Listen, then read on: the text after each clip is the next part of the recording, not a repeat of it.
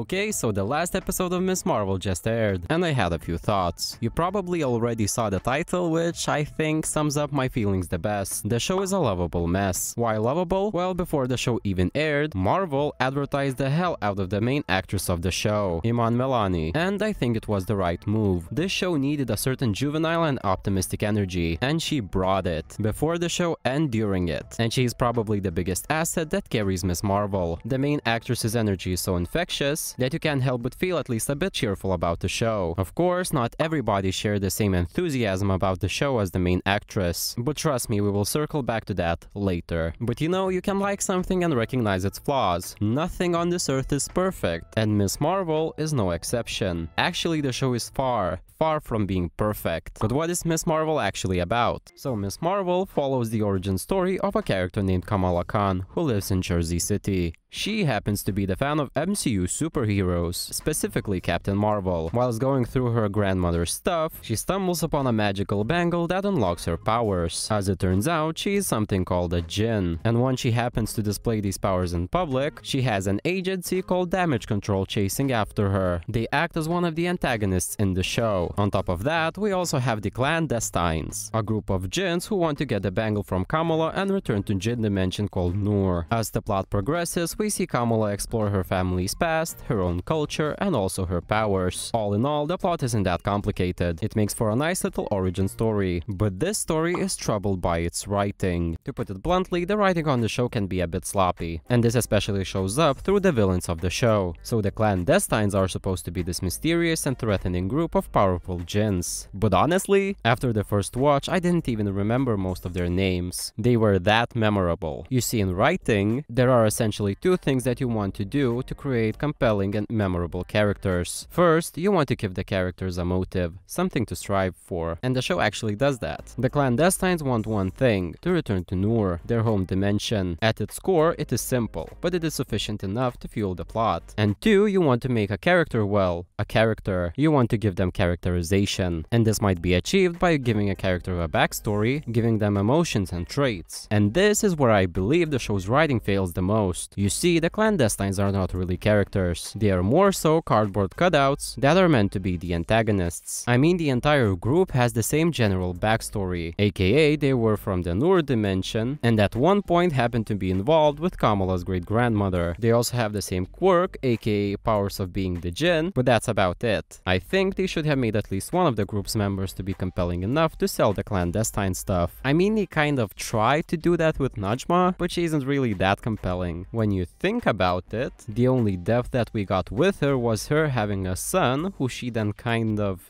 ditched, and that's about it. And there is certainly nothing compelling about the rest of the clandestines, hence why they don't really work as villains. Another group that wasn't really fleshed out was the Red Daggers. I mean, I get what they were supposed to be, but at the end they were only there to deliver exposition. Like, she meets a member of the Red Daggers, has a little fight, then she suddenly is taken to their little headquarters, only to be given a fancy PowerPoint presentation just because the plot demanded it. I just don't really understand the need of them being there, since they only delivered the exposition that was crucial to the protagonists. I mean, I kind of get why, because it was convenient, and also they filled some screen time. Also, is it only me, or did Kamala become trustful of them way too fast? Like, okay, so Kamala meets the clandestines, they talk about djinn powers and the bangle, and then she begins trusting them in about 5 minutes. And then whoopsie daisy, they stab her in the back, and well, turns out that they are evil. You could say that Kamala is young, so she's naive, but this encounter could and should bring her some character development. She could learn not to trust everyone, to be more careful. But then she goes to Pakistan, meets another foreign mysterious group of people who happen to know about the djinn powers and all that stuff. And I guess she learned absolutely nothing from what happened with clandestines, which is a little upsetting, because in a certain way it undermines the character of Kamala. It makes her look a little bit stupid for potentially stepping onto the same rake twice, and doing so without much of second thoughts. And because the writing is spotty that way, it actually spawns some nonsense into the show.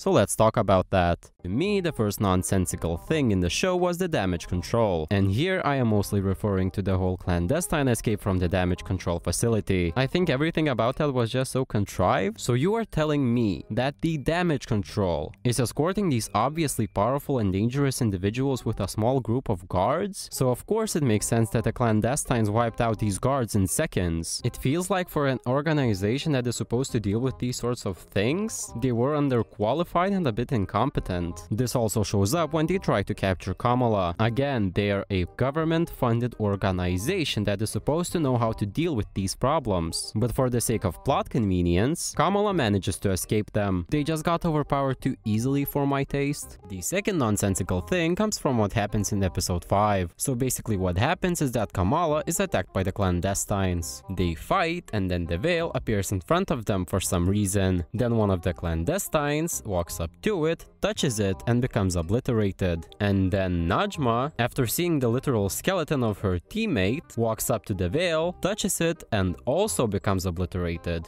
But why? Why did you do that? Didn't you see what happened to the last person who did that? It was a bit difficult to understand what the hell happened in the moment, because this isn't backed up by anything. We didn't see her turning into good. She literally had no character development whatsoever. And also somehow her death grants her son some superpowers? But like, what about your plans to return to Noor? What about your other teammates? I think she just gave up way too fast. She was literally waiting to get back to Noor for 100 years. And she gave up all of that in a heartbeat. Just a side note, but the CGI on those skeletons looked awful. So I just believe that the whole thing was too muddy. It could have been explained more properly, but wasn't. And that, I think, is a reoccurring problem within the show, because something similar happened with Aisha in the flashback. Actually, it reminds me of Wanda's powers in Multiverse of Madness, because the bangle suddenly does anything the screenwriters wanted to do. As it turns out, the bangle can now also make people time travel. Literally, all it takes is for someone to stab the bangle and she suddenly travels back in time. But honestly, I think the whole time travel thing was a bit unnecessary. I mean, yeah, sure, Kamala brought her grandmother to her great-grandfather, but like, did we really need that? When you think about it, Kamala doesn't really learn anything new that would be necessary for her. She just closes the loop by fulfilling her role in rescuing her grandmother. But again, was all of that really necessary? It wasn't like Kamala learned some crucial information. And I think that the lack of explanations and contrivances was caused by something that has plagued a lot of Marvel's Phase 4 projects. So let's discuss something I would call the Phase 4 problem. You see, there is a certain underlying pattern in a lot of TV shows and movies Marvel has been putting out recently. That pattern is the plots being rushed and contrived. But what exactly is the cause of this problem? To be fair, I think Marvel is getting a bit too ambitious for their own good. And what do I mean by that? Well, let's take Ms. Marvel as an example. For the amount of things they try to achieve in this show alone, 6 episodes that average around 40 minutes is not enough. Just to clarify, they are trying to have Kamala interacting with her family and Bruno, the whole deal with the clandestines, the threat of damage control, the backstory of Aisha, Kamala mastering her powers, the whole storyline of Nakia trying to win an election, the red daggers, Kamala traveling into the past. And they try to cram in all of these things, and they are failing, because in the end, none of these things get enough screen time. And I think this could be fixed by either Marvel pulling back a bit and telling smaller stories, or upping the screen time and giving the story proper time to explore all of these storylines. For some reason, Marvel Studios keep doubling down on this format, aka having 6 episodes of 40 minutes or 9 episodes of 30 minutes. You would think that the screenwriters would adjust, but somehow they still end up spinning too many plates at the same time. Okay, so I think that all of these criticisms that I listed before about the show were fair, but a lot of criticisms that were flung towards the show were completely unfounded. So now let's touch upon something called double standards. Okay, so in case you haven't noticed, this show is all about a female superhero who is from Pakistan and also happens to be Muslim. And as it turns out, a lot of people have an issue with it. So much so that when the first episode was released, people felt the need to get their pitchforks out and begin review bombing the show. Listen, not all of the negative reviews are like that, because a part of them really have a point. But on the other hand, there are also people calling Marvel too woke and talking about MCU. And I think that we need need to point out the double standards with all of this. To most, I think it is obvious, but to some it clearly isn't. So let me explain what I mean by that. What seems to be the issue to some people is that the show is allegedly pushing an agenda, and that it is supposedly pushing the Muslim culture onto our precious world. Some people even feel oppressed that Marvel dares to present any other culture than American. But now, let's apply this logic to the American culture. Let's put some perspective into this. So you probably don't know this, but I am European, and I come from a small country that is very much underrepresented. So underrepresented that you probably have never heard of it. So I can easily take any other Marvel movie that deals with American culture and say that they are pushing an agenda the same way people are talking about Pakistani representation in the show. I can be oppressed about the amount of movies I have seen that include the 4th of July. I can even be oppressed about the character of Captain America easily, because how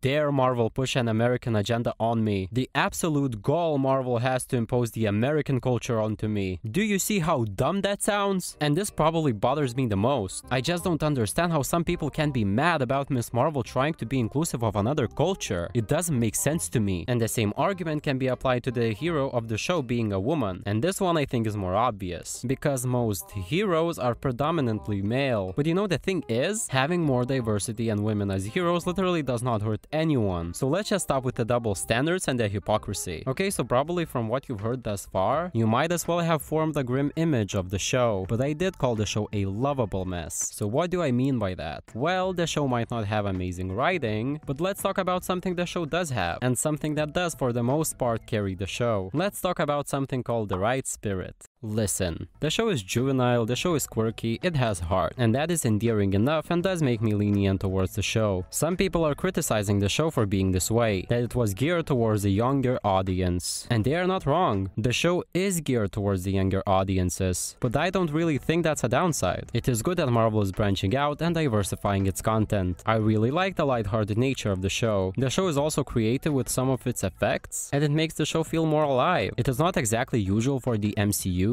but I appreciate it even more because of it. Not to mention, Iman Vellani's Kamala Khan. As I have said, she is such a good advocate for the show. I am just really excited to see Kamala Khan pop up in the Marvels. So basically, I think that the show has the right spirit and the right idea. You can clearly see what they were going for, but they didn't exactly deliver. But I'm not too mad. Could it have been better? Yes. But there was good in it, and I appreciate that. But what about you? Did you like the show? What were your thoughts? Please let me know down in the comments. Anyway, if you liked the video, don't forget to hit that like button, and also hit that subscribe button while you're down there too. Once again, thank you for being here, and I will see you next time.